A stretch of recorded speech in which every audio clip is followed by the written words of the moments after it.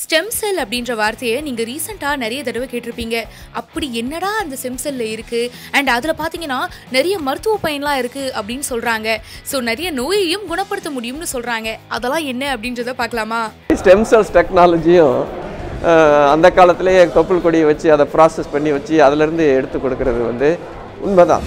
நம்ம வர்றதே ஒரு ஸ்டெம் செல்ஸ்லேருந்து தான் வரோம். நம்மளுடைய அம்மா அப்பா கொடுக்குற ஸ்டெம் செல்ஸ்லேருந்து தான் வரோம். நம்ம வரும்போது அந்த ஸ்டெம் செல்ஸ் அதனுடைய ஒரு செல்லு 100 1000 1000 10,000 லட்சமா அப்படி மல்டிப்ளை ஆகிறது தான். ஒரு காரை நீங்கள் சர்வீஸ் பண்ணாமல் கண்டன்னு எல்லா இடத்துலையும் ஓட்டிகிட்டு இருந்தீங்கன்னா எப்படி கெட்டு போகுமோ அதே மாதிரி தான் நம்மளுடைய ஸ்டெம் செல்ஸும் நம்மளுடைய யூஸ் பண்ணுறது. யூட்ரஸில் ஸ்காரிங் ஆனதுனாலையும் அவங்களால குழந்தை பேர் வராமல் இருக்கிறதுக்கு அந்த ஸ்காரிங்கை இம்ப்ரூவ் பண்ணுறதுக்கு ஸ்டெம் செல்ஸ் இப்போ ரிசர்ச்சில் அப்ளிகேஷனில் இருக்குது. ஸ்டெம் செல்ஸ் அப்படின்னா என்ன சார்? அது மூலிமா எப்படி சிகிச்சை அளிக்கப்படுது? இந்த ஸ்டெம் செல்ஸ்ன்றதுங்க மரத்துடைய விதையிலேருந்து மரம் வருது பார்த்தீங்களா? அந்த விதையிலேருந்து செடியிலேருந்து பெரிய கிளைகள்லேருந்து பூவிலேருந்து காய் வர மாதிரி ஒவ்வொரு இடத்துலையும் நம்ம பாடியில் நம்ம வர்றதே ஒரு ஸ்டெம் செல்ஸ்லேருந்து தான் வரோம். நம்மளுடைய அம்மா அப்பா கொடுக்குற ஸ்டெம் செல்ஸ்லேருந்து தான் வரோம். நம்ம வரும்போது அந்த ஸ்டெம் செல்ஸ் அதனுடைய ஒரு செல்லு 100 1000 1000 10,000 லட்சமா அப்படி மல்டிப்ளை ஆகிறது தான். ஸ்டெம் செல்ஸாகவே மல்டிப்ளை ஆகலாம். ஸ்டெம் செல்ஸ் மற்ற செல்ஸும் மாறலாம். அப்படிங்கும்போது நம்ம செல்லு நம்மளுடைய பாடியுடைய எல்லா ஸ்ட்ரக்சரையும் உண்டாக்குற அளவுக்கு இருக்குது. ஒரு செல்லிருந்து சில செல்கள் பிரிஞ்சு ஒன்லி ஹேர் மத்தில் உண்டாக்குறது, ஸ்கின் மத்தில் உண்டாக்குறது, உடம்புல இருக்க வயரில் இருக்க தொலிகள் உண்டாக்குறது, லைனிங் உண்டாக்குறது, ஹார்ட்டை ரீப்ளேஸ் பண்ணுறது. அது மாதிரி ஒவ்வொரு இடத்துலையும் அந்தந்த ஃபங்க்ஷனுக்கு என்ன வேணுமோ அந்தந்த செல்ஸ் இருக்கும். அதுக்கு டிஃப்ரென்ஷியேட்டட் ஸ்டெம் செல்ஸ் ரூட் செல்ஸ்லேருந்து எல்லா இடத்துக்கும் மாறுறது. இப்போ நம்ம உயிர் வாழ வரும்போது நம்ம ஸ்டெம் செல்ஸ் தான் எவ்வளோக்களவு நம்ம பாதுகாத்துக்கிறோமோ அவ்வளோக்களவு நல்லது. அதாவது எப்படி பேங்க் அக்கௌண்ட்டில் ஒரு செல் இருக்கும்போது அதை கொஞ்சம் கொஞ்சமாக செலவழிச்சா தான் அது ரொம்ப நாள் இருக்க முடியும். அதே மாதிரி நம்மளுக்கு வந்த ஸ்டெம் செல்ஸை கொஞ்சம் கொஞ்சமாக எவ்வளோ செலவழிக்கிறோமோ அவ்வளோ நாள் நம்ம பாதுகாத்துக்கலாம். நம்ம பாடியில் இருக்க மிஷின் அது பாதி செல்ஸ் போயிட்டுருக்கோம். அதுக்கு பேர் அப்போட்டோசிஸ் செல் டெத். இன்னொரு நியூ செல்ஸ் ஸ்டெம் செல்ஸ்லேருந்து வந்துட்டுருக்கோம். இந்த ஈக்குவேஷன் நம்ம ப்ராப்பராக பேலன்ஸ் பண்ணணும். நம்மளை உடம்புல இருக்க ஸ்டெம் செல்ஸ் எவ்வளோக்களவு பாதுகாத்துக்கிட்டு அதனுடைய ஃபங்க்ஷனை சரி பண்ணி அதிலேருந்து போகாமல் வச்சுக்கிறது தான் பெட்டர். அதனால் செல் டெத் அதாவது ரீஜெனரேஷன் எவ்வளோக்களவு குறையாக வந்துட்டு செல் டெத் எவ்வளோக்களவு குறைவாக இருக்கிறதோ அவ்வளோக்கால அதிக நாள் நம்ம நலமுடன் குவாலிட்டி ஆஃப் லைஃப்பில் இருக்கலாம். தொப்புள் கொடியை வெட்டினதுக்கு அப்புறமா அதுலேருந்து வர ரத்தம் பிரத்யேகமான ஒரு தனித்தன்மை செல்களால் ஆனதுங்க. ஸோ இது தவிர தொப்புள் கொடியில் உள்ள திசுக்களில் கூட சக்தி வாய்ந்த மெசன்கைமல் அப்படின்ற செல்கள் இருக்குது. இதுதான் ஸ்டெம் செல் அப்படின்ற மூல செல். இந்த மூல செல்கள்ல இருந்து தான் நம்மளுடைய உடலே உருவாகி இருக்கான்.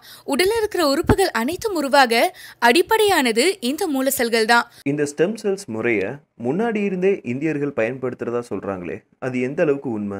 அது உண்மையிலே தான், ரொம்ப உண்மை.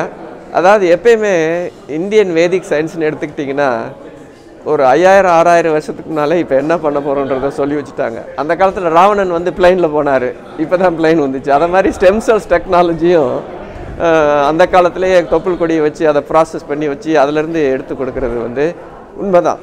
இப்போதைக்கு நிறைய இடத்துல ஸ்டெம் செல்ஸ் எடுக்கலாம் இது ட்ரீட்மெண்ட்டுக்கு. ஒன்று இந்த போன் மேர் அவங்களுடைய போனுடைய மஜ்ஜைன்னு சொல்லுவாங்கள்ல, அதுலேருந்து எடுக்கிற ஸ்டெம் செல்ஸ் கொடுக்குறது அந்த காலத்தில் இந்த கேன்சருக்கெலாம் பண்ணது.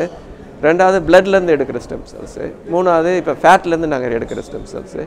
பிறகு பல்லுடைய பல்ப்லேருந்து எடுக்கிற செல்ஸு. பிறகு umbilical card tissue, umbilical blood, அதில் வர பிளட் செல்ஸு.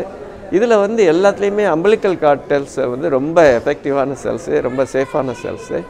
அது அந்த காலத்துலேயே நம்ம இந்தியனுடைய கல்ச்சர் அந்த வேதாவில் சொன்னதுனால அது அந்த லைவ் செல்ஸ் உண்மையிலே அது ரொம்ப யூஸ்ஃபுல்லானது. இந்த ஸ்டெம் செல்ஸ் எப்படிலாம் உருவாகுது? ஒரு மனுஷனோட உடம்புல அது எங்கெல்லாம் இருக்கும்? இந்த ஸ்டெம் செல்ஸ்ன்றது நம்ம கரு உண்டாகுது பார்த்திங்களா, நம்ம அந்த கரு உண்டாகிறதுலேருந்து தான் ஆரம்பிக்கிறது. எப்படி ஒரு சின்ன விதையிலேருந்து பெரிய மரம் வருதோ அதில் எல்லாமே அடங்கி இருக்குது. அந்த செல்ஸ் கொஞ்சம் கொஞ்சமாக மாறிக்கிட்டு வரும், டிவைட் ஆகிட்டு வரும். ஒரு செல் 8 செல் 16 64 அப்படி மாறிக்கிட்டே பிறகு கொஞ்ச நாள் கழித்து ஒவ்வொரு ஆர்கனுக்கும் என்னென்ன செல் வேணும், ஸ்கின்னுக்கு வேண்டிய செல்லு, அதுக்கடுத்து குடலுக்கு வேண்டிய செல்லு, மசிலுக்கு வேண்டிய செல்லு, போனுக்கு வேண்டிய செல்லு, பிரெயினுக்கு வேண்டிய செல்லுன்னு வித்தியாசமாக மாறும். அங்கே மாறும்போது அந்தந்த இடத்துல ஒரு ஸ்டெம் செல் ஸ்டோரேஜ் இருந்துக்கிட்டே இருக்கும். இப்போ ஸ்கின்னுனா 6 வாரத்துக்கு ஒரு தடவை செல் வந்து மாறிக்கிட்டே இருக்கும், வெளியே பழைய செல் போயிட்டுருக்கும். இது பிரெயின் ஒரு வருஷத்துக்கு ஒரு தடவை பழைய செல்லாம் போய் புது செல் உண்டாகும். லிவர் வந்து அதே மாதிரி 18 மந்த்ஸுக்கு ஒரு தடவை மாறும், போனு மாறும். இது மாதிரி ஒவ்வொரு இடத்துலையும் செல் வந்து சர்க்குலேட் ஆகிட்டே இருக்கும், நம்ம கான்ஸ்டண்ட்டாக இருக்க மாட்டோம்.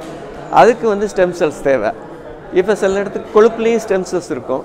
அந்த கொழுப்பில் இருக்க ஸ்டெம் செல்ஸ் வந்து அவ்வளோ வேலை பார்க்காது, அது கொழுப்பில் இருக்க பிளட் வெசல்ஸ் தான் பார்த்துக்கிட்டு இருக்கோம். அந்த செல்லை எடுத்துகிட்டு அதை பிரித்து கொழுப்பு செல்லேருந்து பிரித்து அந்த ஸ்டெம் செல்ஸை மற்ற இடத்துல யூஸ் பண்ணுறது தான் நம்மளுடைய இப்போது மெயினான கிளினிக்கல் ட்ரையல். இந்த ட்ரையலில் நம்ம வந்து நோய் இது ஜாயிண்ட் டிசீஸை குறைக்கலாம், ஆர்த்ரைட்டிஸு, ஸ்கின் ப்ராப்ளத்தை குறைக்கலாம், ஹேர் இம்ப்ரூவ்மெண்ட்டு, ஸ்கின்னுடைய குவாலிட்டி அழகுப்படுத்துறது பண்ணலாம். இப்போ ஸ்டெம் செல்ஸில் பழைய இடத்துல நிறைய இடத்துல வந்து அதனுடைய யூசேஜ் வந்து இப்போ கிளினிக்கல் ட்ரையலில் சயின்டிஸ்ட் வேர்ல்டு மூலமாக எக்ஸ்பீரியன்ஸ் பண்ணிகிட்ருக்குறாங்க. அதில் நாங்கள் ஒரு கிளினிக்கல் ட்ரையல் ஆரம்பித்து அதனால் என்ன பக்க விளைவு இல்லாமல் எவ்வளோ எஃபிஷியன்ஸியாக பண்ணுறதுக்காக முயற்சி பண்ணிட்டோம். இப்போதைக்கு எலும்பு மஜ்ஜை, தொப்புள் கொடி, ரத்தம், விழிவெண் படலம், பல், கல்லீரல், இதோட திசுக்கள்ல இருந்து உற்பத்தி செய்யப்படுற ஸ்டெம் செல்கள் இதய நோய், சர்க்கரை நோய், தைராய்டு கோளாறு, சிறுநீரக நோய், இந்த மாதிரி 80க்கும் மேற்பட்ட நோய்களை குணமாக்க முடியும்னு மருத்துவ ஆலோசகர்கள் சொல்றாங்க. மனுஷங்களோட உடல் உறுப்பை மாற்றுற மாதிரி ஸ்டெம் செல்ஸை இன்னொருத்தருக்கு பயன்படுத்தலாமா? அதாவது எப்பயுமே நம்மளுடைய செல்ஸ் நம்மளே யூஸ் பண்ணுறது பாதிப்பு கிடையாது. ஏன்னா அது வந்து சேஃபு. ஆட்டோலாகஸ் ஸ்டெம் செல்ஸ் ரொம்ப சேஃபு. இதே அடுத்தவங்க செல்ஸ்லேருந்து இன்னொருத்தவங்களுக்கு அந்த அடுத்தவங்களுக்கு ஏதாவது நோய் இருக்கா, அடுத்தவங்களுக்கு ஏதாவது கிருமிகள் இருக்கா, அதாவது மற்ற ஏதாவது தொந்தரவு இருக்கான்னு நல்லா கம்ப்ளீட்டாக டெஸ்ட் பண்ண பிறகு தான் அடுத்தவங்களுக்கு யூஸ் பண்ண முடியும். ஸோ இப்போதைக்கு நம்மளுடைய செல்லே அதுக்கு எனர்ஜி கொடுத்து நமக்கே கொடுக்கறது தான் பெட்டர் ட்ரீட்மெண்ட். Stem cells அழியக்கூடியதா? அப்படி அழியக்கூடியதுன்னா என்ன காரணங்கள்னால வாய்ப்பு இருக்குது? நம்மளுடைய செல்ஸ் வந்து அழியிறதுக்கு காரணம் நம்மளுடைய own life style habit. Smoke பண்ணுறது, ட்ரிங்க் பண்ணுறது, சரியாக தூக்கம் இல்லாதது, தப்பான ஆகாரங்கள் சாப்பிட்றது, ஃபாஸ்ட் ஃபுட் நிறையா சாப்பிட்றது, அதே மாதிரி நிறையா ஸ்மோக்கு, பொல்யூஷன் ஏரியாவில் இருக்கிறது, அதே மாதிரி நிறைய கேஜெட்ஸ், செல்ஃபோன், அதே மாதிரி நிறைய லேப்டாப்ஸ், எலக்ட்ரிக் கேஜெட்ஸ் நிறையா இருக்குது, அதனால் அஃபெக்ட் ஆகிறது. அதே மாதிரி ரொம்ப பொல்யூஷன் உள்ள ஏரியாவில் இருக்கிறது. அதாவது நம்ம என்வாயர்மெண்ட்டு அஃபெக்டன், சாப்பாடு சரியான நேரத்தில் தூக்கம் இல்லாதது, சரியான எக்ஸசைஸ் இல்லாது, ஸ்ட்ரெஸ் ஒன்றாவது முக்கியமானது. இது எல்லாமே என்வாயர்மெண்டல் ஃபேக்டர்ஸ் வந்து நம்மளுடைய ஓன் செல்ஸுடைய எஃபிஷியன்சியை குறைச்சிடும், நம்ம ஃபங்க்ஷனை.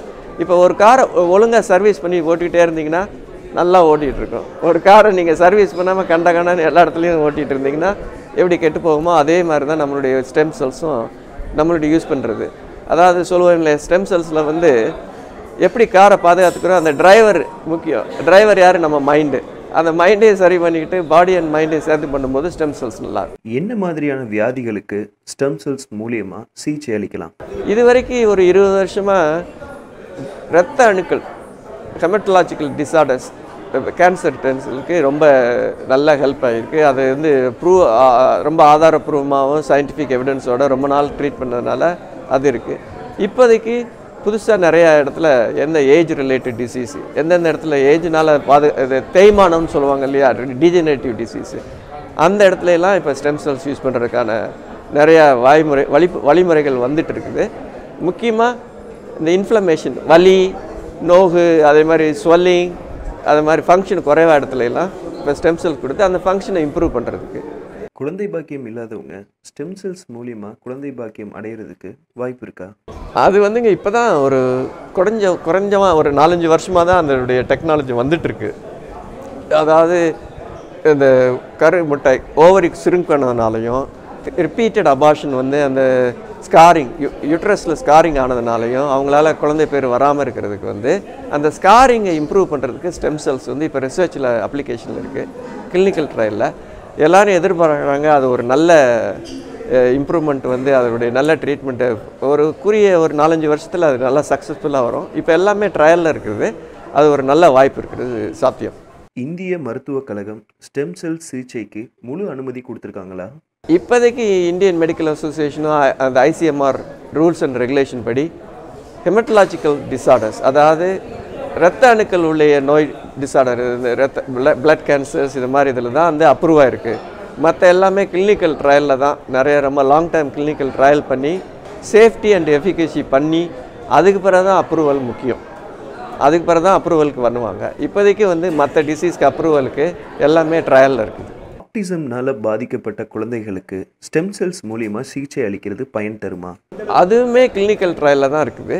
இப்போ ஆட்டிசம்னு எடுத்துக்கிட்டிங்கன்னா எதனால் ஆட்டிசம் வர்றது, அது வந்து அதனுடைய மூளையில் இருக்க ஸ்ட்ரக்சர் ப்ராப்ளமா இல்லை அதிலேருந்து வர்ற சாஃப்ட்வேராக ஹார்ட்வேரான்னு சொல்கிறாங்க இல்லையா, அந்த சாஃப்ட்வேர்னால் அதனுடைய இருக்க எலக்ட்ரிக்கல் இம்பல்ஸ் போகிறதுனால ரெகுலேஷன் ப்ராப்ளமா அப்படின்றத பார்த்து ஒன்லி ஸ்டெம் செல்ஸ்னால் அது இம்ப்ரூவ் பண்ணுறதுன்னு சொல்ல முடியாது. மற்ற நிறைய வகையில் ட்ரைனிங் இருக்குது. மற்ற ட்ரைனிங்கில் அதாவது சொல்லுவாங்க நியூரோ ஆக்டிவ் ஸ்டீராய்டு எஸ்டிமேஷன் அப்படிம்பாங்க. அதாவது அங்கே இருக்க நியூரோ கெமிக்கல்ஸ் எப்படி ஃபார்ம் பண்ணுது, ஹார்மோன் எப்படி ஃபார்ம் பண்ணுது, அதனுடைய இம்பல்சஸ் எப்படி போகுது, அதனுடைய ட்ரைனிங் ப்ராசஸ் எப்படி இருக்குது, எல்லாத்தையும் பார்த்து நியூட்ரிஷன், கரெக்டான பிரெயினுக்கான நியூட்ரிஷன், கரெக்டான பிரெயின் எக்ஸசைசஸ், கரெக்டான ஸ்லீப், அதோடைய சப்ளிமெண்ட்ஸ் அண்டு நிறைய ஹெர்பல் ட்ரீட்மெண்ட் எல்லாம் போட்டு ஃப்யூச்சரில் அந்த ஸ்டெம் செல்ஸும் ஒரு காம்ப்ளிமெண்ட்ரி தெரப்பியாக வரும்.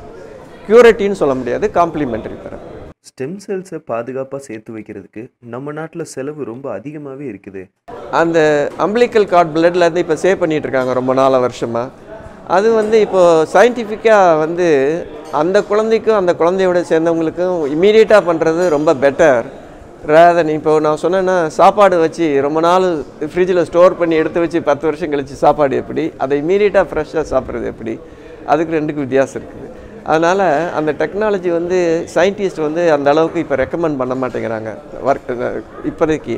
அதை ஃப்ரெஷ்ஷாக யாருக்கு கொடுக்குது அதை வந்து ஹெல்ப் பண்ணுறது தான் ரொம்ப நல்ல டெக்னாலஜி. வேறு ஸ்டோரேஜ் பண்ணி பண்ணுற டெக்னாலஜி அந்த அளவுக்கு இப்போதைக்கு ரொம்ப பாப்புலர் கிடையாது. ஒரு 10 வருஷத்துக்கு முன்னால் ஸ்டோரேஜ் வந்து ரொம்ப பாப்புலராக இருந்துச்சு. இப்போ வந்து அந்த கார்ட் பிளட் ஸ்டோரேஜ் பண்ணி அதை யூஸ் பண்ணுற டெக்னாலஜி வந்து immediate usage, immediate treatment within few months or years is much better then long term treatment. ஒரு தொப்புள் கொடியை பெற்று அதிலிருந்து ஸ்டெம் செல்லை பிரித்தெடுத்து 24 வருஷத்துக்கு பாதுகாக்கிறதுக்கு 30,000 ரூபாய்க்கு மேலே செலவாகும். இப்போ இந்தியாவில் ரொம்பவே குறைஞ்ச அளவில் தான் இதை யூஸ் பண்ணிக்கிட்டு வராங்க. அதனால தான் அதிகமான விலை கொடுக்க வேண்டியதாக இருக்குது. பட் ஃப்யூச்சரில் பார்த்தீங்கன்னா ஸ்டெம் செல்லை யூஸ் பண்ணுறது ரொம்பவே சிம்பிள் ஆகிடும். ஸோ அதனால் நிறைய செலவாகாது அப்படின்னு சொல்கிறாங்க. நமது முன்னோர்கள் இந்த மருத்துவ முறையை பல்லாயிரக்கணக்கான ஆண்டுகளுக்கு முன்பே நமக்கு சொல்லி கொடுத்துட்டு தான் போயிருக்காங்க. அதை வழக்கமாகவும் செயல்படுத்திட்டு தான் நம்ம வரோம். குழந்தை பிறந்ததுக்கு அப்புறமா அதோட தொப்புள் கொடியை பத்திரப்படுத்தி வச்சு அதை கொடிய நோய் தாக்கும் காலங்களிலும் நோய் தடுப்பு சக்தி குறையும் நேரங்கள்ல அதை குழந்தைகளுக்கு கொடுத்து மீண்டும் துடிப்படைய செஞ்சு நலமோட வாழ வைக்குது. தமிழர்களோட இந்த நடைமுறையை தான் இப்போ அறிவியல் மாற்றத்தோட நவீன உத்வேகத்துடனும் ஸ்டெம் செல் சிகிச்சையா மாற்று முகத்தோட நம்ம கிட்ட மறுபடியும் வந்திருக்கு. அதாங்க கில்லி எப்படி கிரிக்கெட் ஆச்சோ அதே மாதிரி தான் இந்த ஸ்டெம் செல் முறையும் மாறி இருக்கு.